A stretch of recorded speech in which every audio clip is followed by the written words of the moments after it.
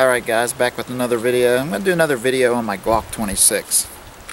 This is the pistol I seem to carry the most. I'm going to be shooting it. I got a grip extension on my magazine. I don't know if you've seen these from Pierce or some other companies make them. I put a grip extension on there. So I'm going to be shooting some steel plates.